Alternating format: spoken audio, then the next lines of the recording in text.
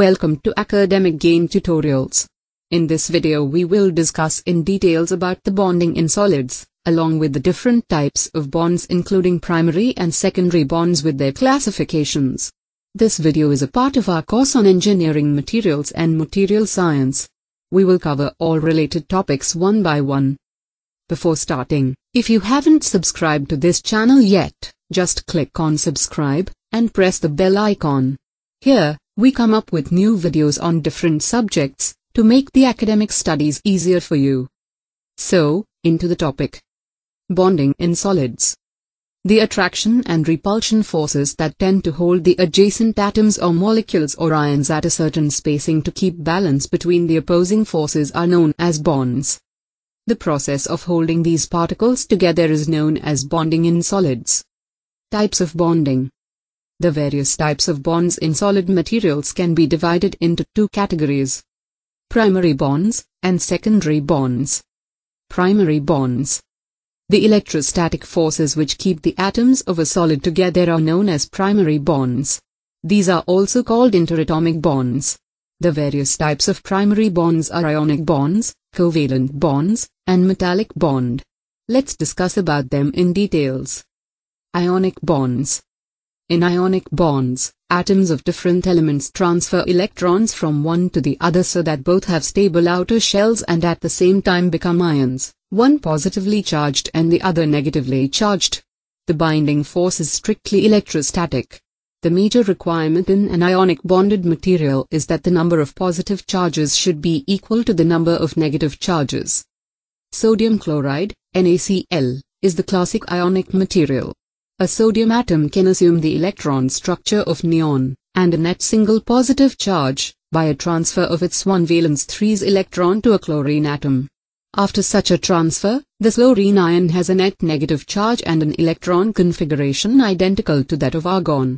In sodium chloride, all the sodium and chlorine exist as ions. This type of bonding is illustrated schematically in this figure. Covalent bonds. The type of bond resulting from sharing of pairs of valence electrons by two or more atoms is known as a covalent bond. Elements that form molecules with covalent bonding include those with 4 or more valence electrons, that is the carbon, phosphorus, sulfur, and chlorine families. Hydrogen is an exceptional case. It also enters into covalent bond with the above-mentioned elements. In covalent bonding, stable electron configurations are assumed by the sharing of electrons between adjacent atoms. Two atoms that are covalently bonded will each contribute at least 1 electron to the bond, and the shared electrons may be considered to belong to both atoms. Covalent bonding is schematically illustrated in this figure for a molecule of methane.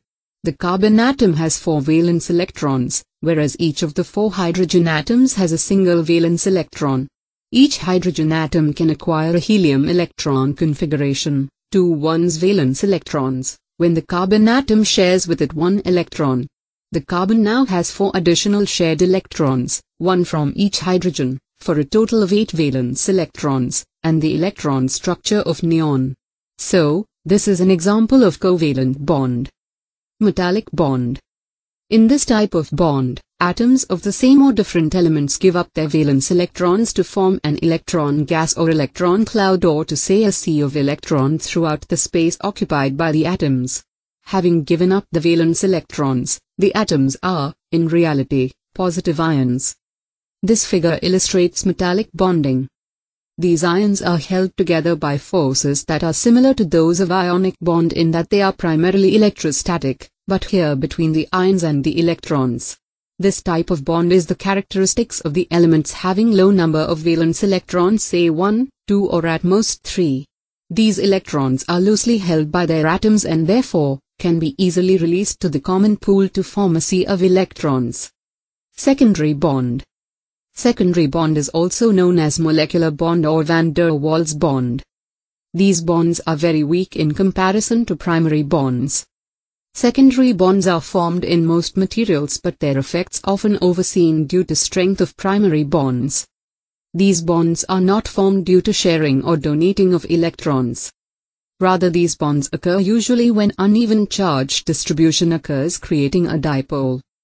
Secondary bonds are formed due to polarization of electric charge in atoms which are very close to each other.